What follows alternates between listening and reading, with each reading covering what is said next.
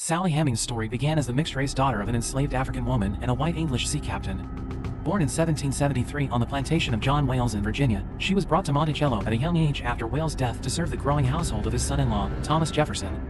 There, despite her mixed ancestry, the institution of slavery dictated she was legally the property of Jefferson.